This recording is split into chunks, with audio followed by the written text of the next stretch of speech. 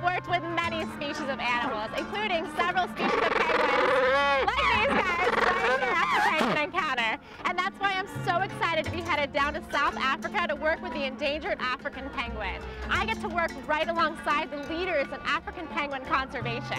Now we're going to be out there tagging African penguins and looking at population studies.